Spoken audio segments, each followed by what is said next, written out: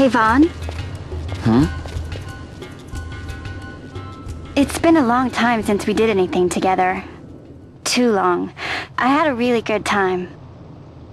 Well, I should probably be getting back to the store. Actually, I was kinda supposed to be watching the place for Miguelo. And Vaughn, try to stay out of trouble. For me. I don't know what I'd do if you weren't here. If something happened to you. I'm not going anywhere, okay? That's what I wanted to hear. See you later.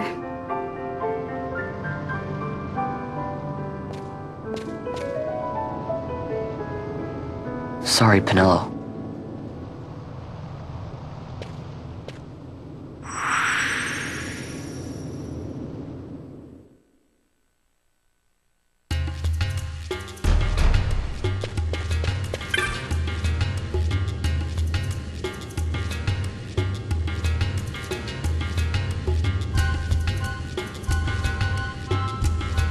Now you'll be wanting to know how to sneak into the palace, eh? First you go to Storehouse 5. You know the one. 2 doors she has. Now the right takes Ban Ratsbane to his territorial hunting grounds in the sewer bottom. But that's not the way you'll go. No, you'll take the left door down into the Garum Scythe waterway. The waterway leads to a stair. The stair to the palace cellars. That's your way in. But don't go counting your gil just yet, my boy. Getting into the palace was the easy part. The way into the treasury is carefully hidden. That's where this crescent stone comes in. The magics it bears can open the hidden door to the treasury, you see.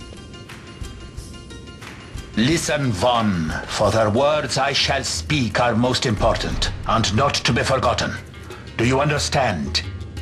The signet yearns for sunstone strength to light the clouded way. Once in the palace, you'll find the signet tile, very important. Give to it the sun's power, and it will light your path. Very well. Oh, a warning. Be aware that if you're caught, you'll spend the rest of your short life rotting in the Nalbina dungeons. So, look sharp, my boy. And don't go running off before you're ready. Plans freshly hatched have a habit of tumbling from the nest straight into the hunter's stew pot.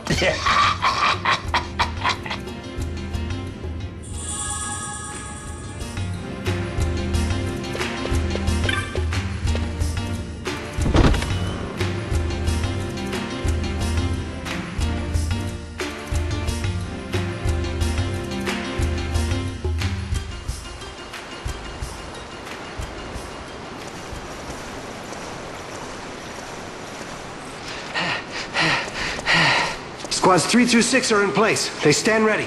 So far, the Imperials haven't noticed a thing. Then go now and hurry the others.